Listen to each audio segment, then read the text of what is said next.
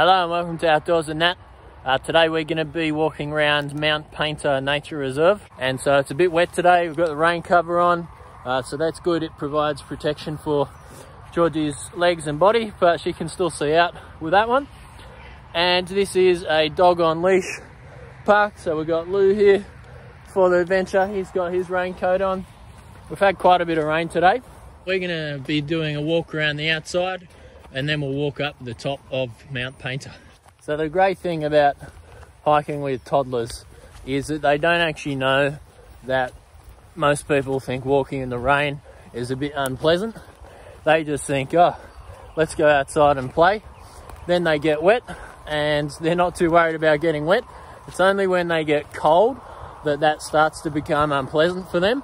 So if you can keep them warm, then they're pretty happy even if they get a bit damp, because they don't have the same association that adults do with rain and bad weather.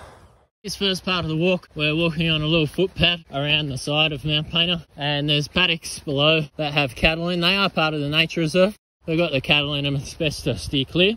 So we'll walk around this section, then it will link up with a fire trail, and then we'll head up to the top. So we got some male kangaroos down the bottom there, which we've just disturbed. You can always tell they're males by their muscliness. So big males, big muscles.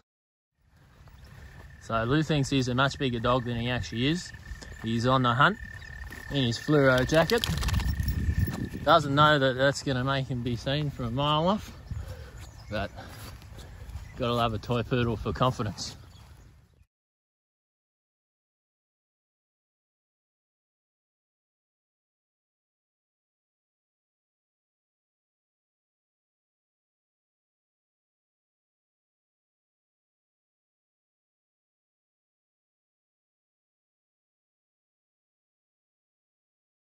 So you can access Mt Painter Nature Reserve just next to John Gorton Drive there.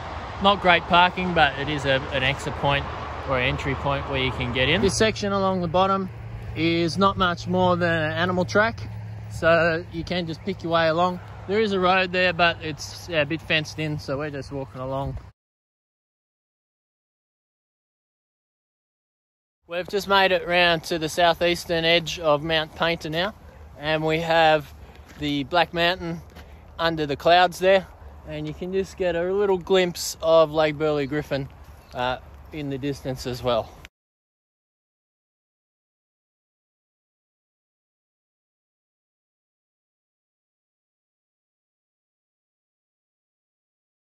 Just got our first glimpse of the summit. So it's got a trig tower on the top, and that's where we're about to head up to. So we've got a fair bit of uphill here and might get a bit warm on our way upwards. Must be pretty wet. The worms are out today. So we've got one there, one here. So when the soil gets too wet, that means there's no oxygen left for the worm and they have to come to the surface. And so then they're out and about, open to predators and can get eaten. To get up Mt Painter, there's two summit tracks, one from the northeast, which we're just about to head up to the top, and then one to the northwest, and that's where we'll head down. So unlike other parts in the world, tracks in Australia think it's totally legitimate to go straight up and straight down any hill they want.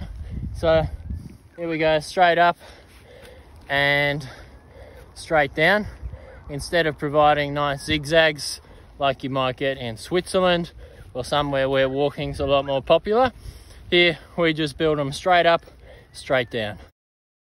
So here we are, just coming up to the top of Mt Painter now, and joined in with the other trail. That's here, got a trig station, a nice sign, and this sign's great. It tells you all the hills that you can see off in the Brindabillas, their elevations, really nice. Mt Painter has a really good panoramic view over Canberra, and it's great because it doesn't have any trees on top, and so that's really a good thing for the views. Maybe not such a good thing for the wildlife. You can see there's even clouds below us, a little bit wet, but we're doing pretty well. As I said at the start, you know, toddlers don't notice the rain, they just don't like being cold, so that's all there is to worry about. You're toasty warm in your little hot box cocoon.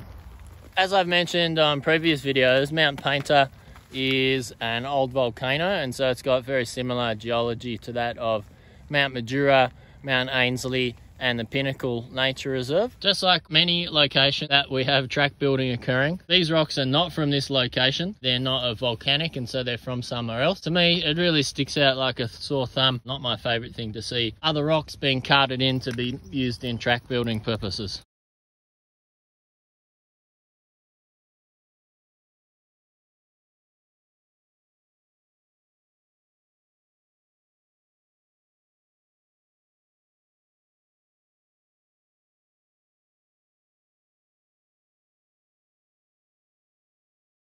One of the nice things about walking in the rain is that you don't see any people, and so we haven't seen anyone this whole entire walk, and this is normally a very, very popular walking spot, as you can see by how much work they've put into the tracks, making it tarmac on that main route up Mount Painter.